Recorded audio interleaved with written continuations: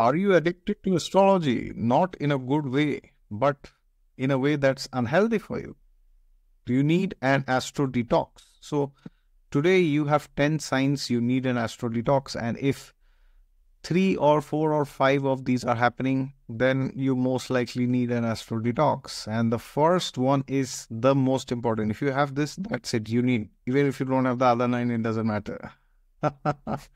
All right. So astrology is meant to help us know ourselves. It's not meant to punish us. Okay.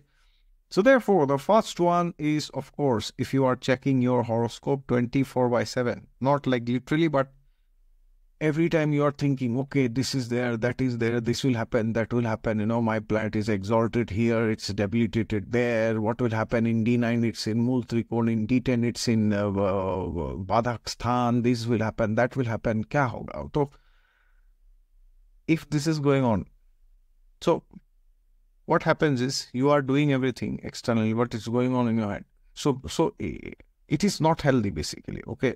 Now, you can think of astrology. There's nothing wrong. But if you're only thinking of your chart, that's the problem, okay? Problem is not astrology. Problem is you, your own, yourself, your own thoughts, okay? Your own chart, thinking about that 24/7. So that's very problematic, okay? And if you continue to do this, the other 9 will follow. That is why I said, if you have one, then you need a detox, okay? Number 2. Waiting for a good dasha to come. So suppose now your 8th house dasha is active, planet is in the 8th. Let's take very simple examples, no complication. And you have seen my video on the 8th house. 8th house is the graveyard. Ignoring everything else, okay? You ignore everything else and you have just seen that video. So then what happens is, oh, this person said, Babajit Kalita from Germany, from exotic astrology, said 8th house is graveyard, so everything is doomed, right? So suppose your next Antardasha is coming after 2 years and you are thinking, oh, that's like sun in the 10th house. So suppose you have sun in the 10th house and that Antardasha is coming, okay? And now you are running which dasha? Venus. And your Venus is in 8th. So now you're like, oh, anyways, this dasha is gone, So I just pass on the time that is there, I'll just let it go. I'll not do much. Anyways, this is gone. Jaane do aise bhi kya hai. So, very bad attitude, okay? You should fight with whatever placements you have. You should not just leave it. Number 3, maybe this is more prominent in people these days. You are not waiting for a good dasha maybe, but you are waiting for a good transit to come, right? Oh, I will focus on my profession. Next year, Jupiter will enter my 10th house. I will focus on my profession then. This year, anyway, let it go. What? It will happen. Nothing. Kuch nahi hoga.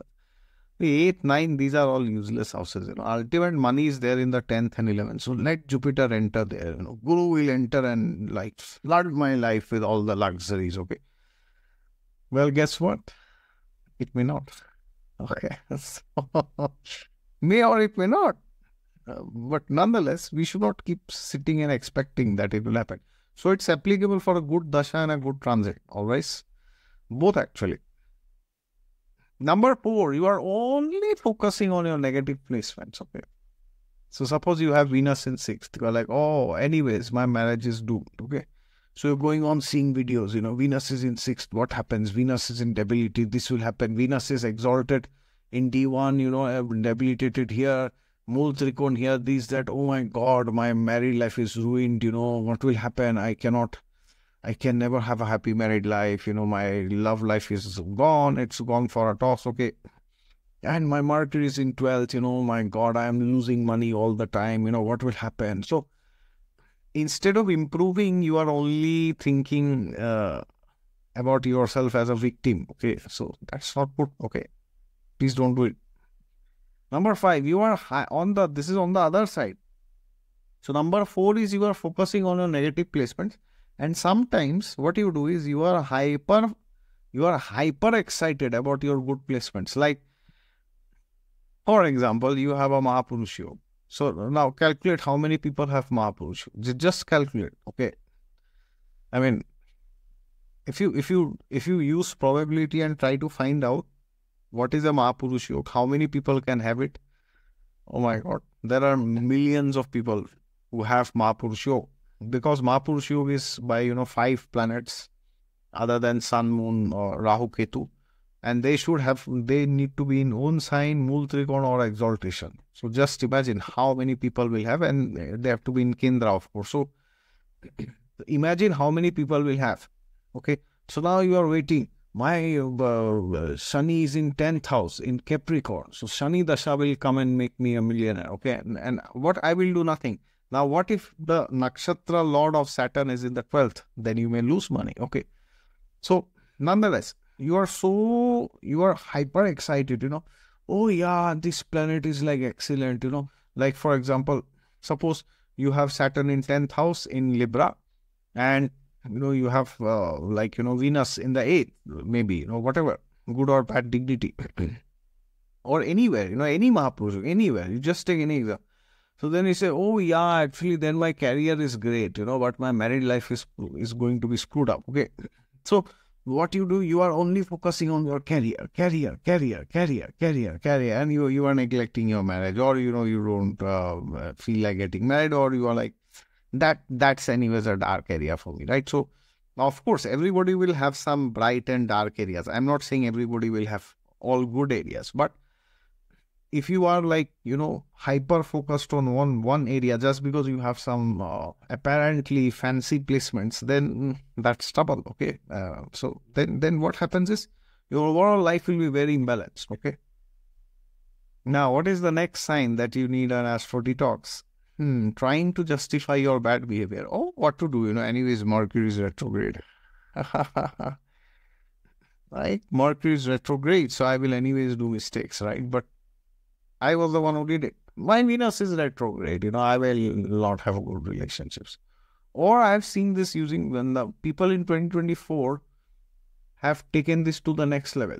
They say, oh, my Venus is retrograde, so I will anyways meet cheaters, thugs, crooks, criminals, and liars, when it comes to relationships. So I only meet toxic people because my Venus is retrograde. Well, guess what? It is your karma. So you have screwed it up yourself, right? So it's not other people can come, but why do you let them inside your life? Okay. So that's your fault, and you have to take responsibility for that. You may not like to hear this. Nobody likes all this, but still I would say, okay. So therefore, you need to understand that whatever is there, affliction, retrogression, combustion, whatever, good, bad, whatever, it is all yours. And you are responsible for it, okay.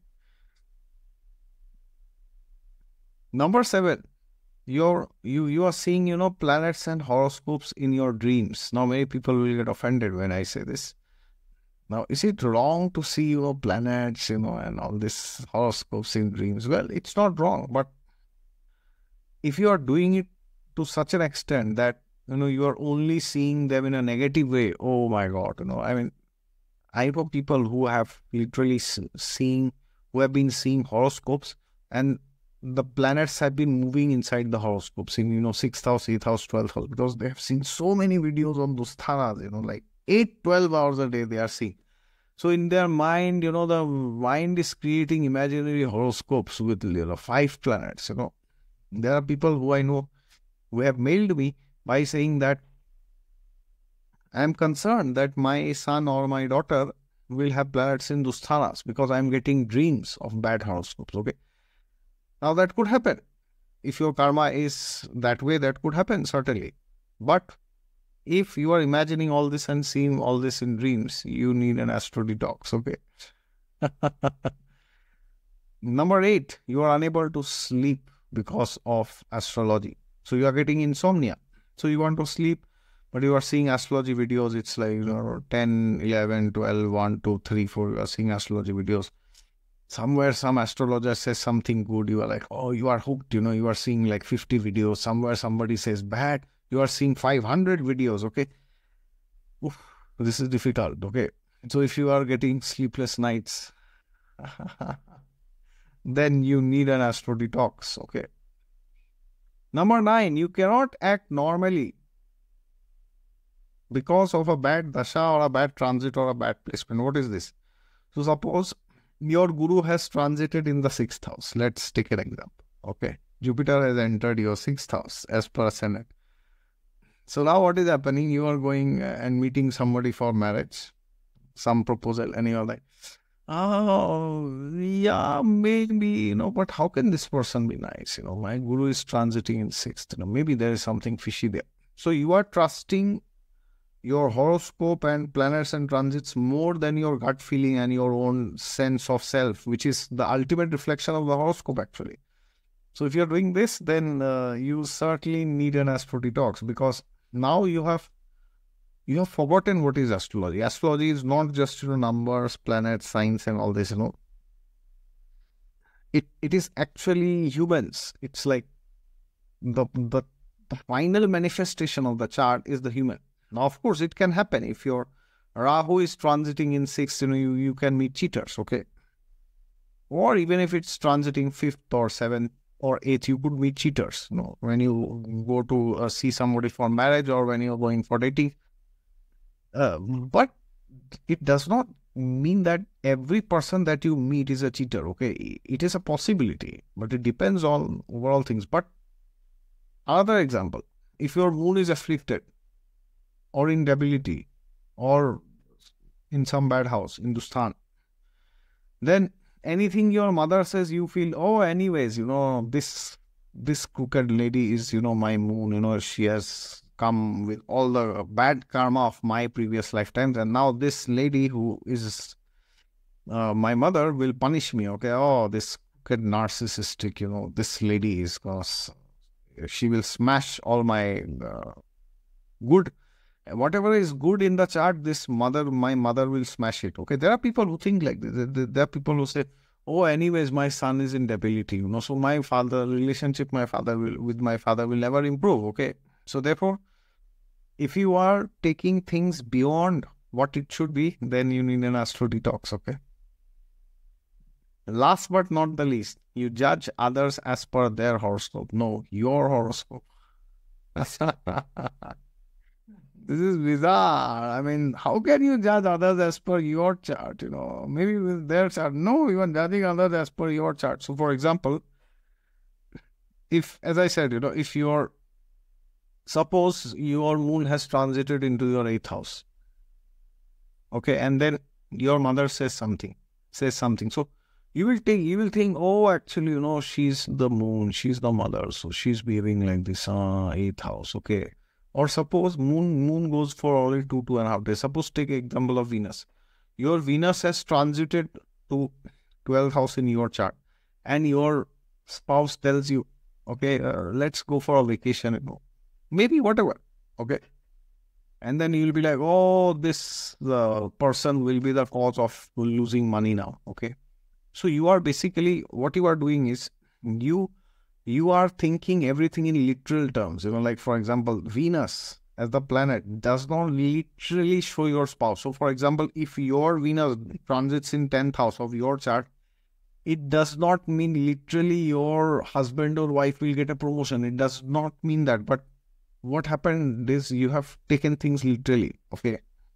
And which is because of your incomplete knowledge of astrology, okay? Maybe you are not learning astrology from the right source. So because of that, you are doing all these crazy things with yourself. And others will tell you that, you are not normal, okay? So this is bonus, number 11.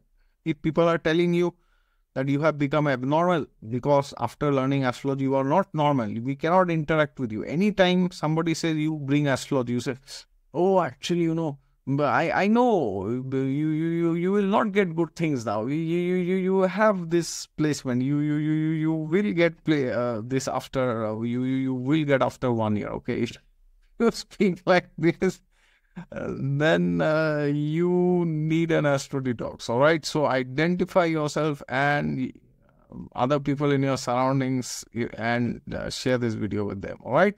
Thank you so much. Please take care. Jai Siya Ram.